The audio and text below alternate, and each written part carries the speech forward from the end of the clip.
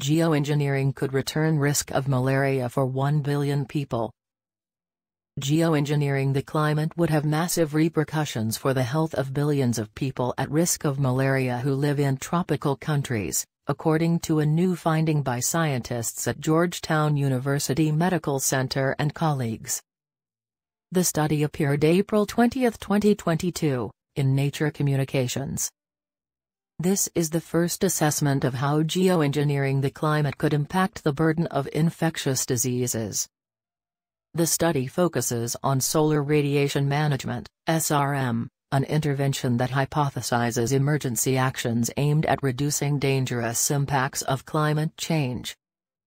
One action that has been proposed is injecting aerosols into the stratosphere that reflect incoming sunlight, thereby temporarily pausing global warming. Though SRM is often discussed as a way to reduce climate injustice, its potential impacts on health have seldom been studied.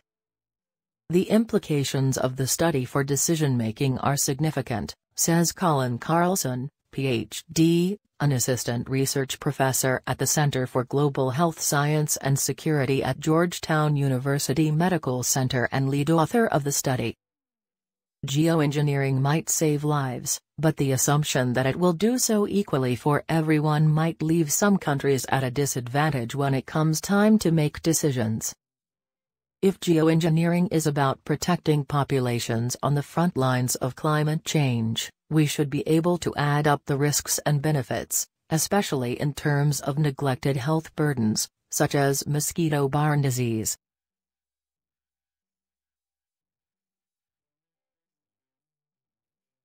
A team of 8 researchers from the United States, Bangladesh, South Africa, and Germany used climate models to simulate what malaria transmission could look like in 2 future scenarios, with medium or high levels of global warming, with and without geoengineering.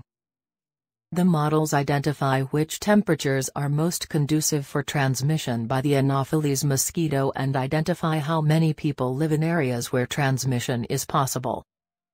In both medium and high warming scenarios, malaria risk was predicted to shift significantly between regions, but in the high warming scenario, simulations found that 1 billion extra people were at risk of malaria in the geoengineered world.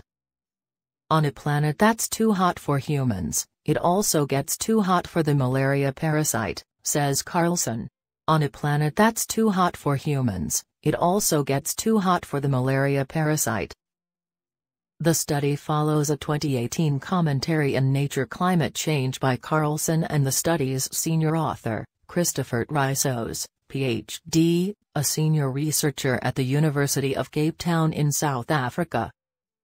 In the commentary, the researchers proposed a hypothesis now confirmed in the new study: because malaria transmission peaks at 25 degrees Celsius, cooling the tropics using geoengineering might ultimately increase malaria risk in some places relative to an alternative future, but might also increase risk in the present day. The potential for geoengineering to reduce risks from climate change remains poorly understood, and it could introduce a range of new risks to people and ecosystems, says Trysos. Carlson says that one of the most surprising findings was the scale of potential trade-offs between regions. For example, in both scenarios, the authors found that geoengineering might substantially reduce malaria risk in the Indian subcontinent even compared to the present day. However, that protective effect would be offset with an increase in risk in Southeast Asia. For decision-makers, this might complicate the geopolitical reality of climate intervention. We're so early in this process that the conversation is still about increasing Global South leadership in geoengineering research. Our study highlights that the front lines of climate injustice aren't one monolithic block, especially when it comes to health, says Carlson. Additional study authors also included collaborators from the University of Maryland, College Park, the International Center for Diarrheal Disease Research, Bangladesh, the University of Florida, Gainesville, the Cologne University of Applied Sciences, Germany, and Rutgers University, New Brunswick, New Jersey. the authors report having no personal financial interests related to the study.